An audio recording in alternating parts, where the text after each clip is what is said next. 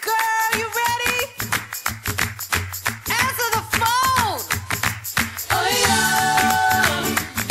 Welcome to the Glee Season 2 photo shoot. Me and my girls at the house. It's like a family reunion, I guess. But we talk to each other over our breaks, even though all of us were like in different parts of the world. It's cool to start off like this because it's not a regular work day. So it feels like the first day of school, we're all seeing you. It feels like the day you go to school before, get your schedule. Getting back together and, talking about our trips and talking about what's to come, it gets us totally pumped. I'm very excited. At photo shoots like this one, I think since we've had so many of them, you automatically know what your character is and everything because you have the backstory. When you look back on now our great catalog of photos that we've done for the show, you learn. I think I have my Will Schuester character down. I got my looks. I'm not going to give away my secrets.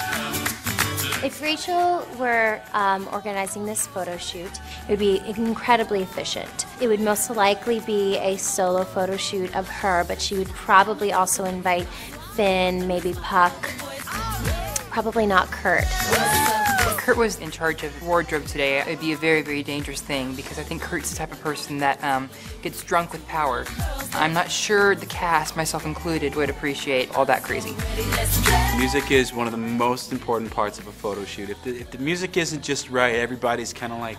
Photo shoots make you conscious of your body. Music makes you move your body.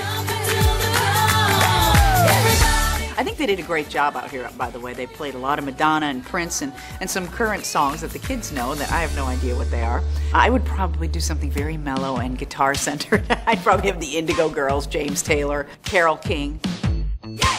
Take a walk. My dream theme episode would be a Michael Jackson episode. I think that if we paid tribute to him, I would die. It's cute. Thanks. Oh, look at her.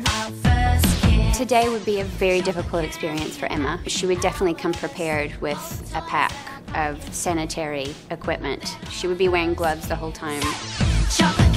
Puck would probably be listening to some 80s rock, and I would be listening to 90s rock. I feel like we set the world and now we're going to get to play in it. And, for me, for Terry, it's kind of fun that now she's kind of having a second life, and it'll be really fun to see what that is.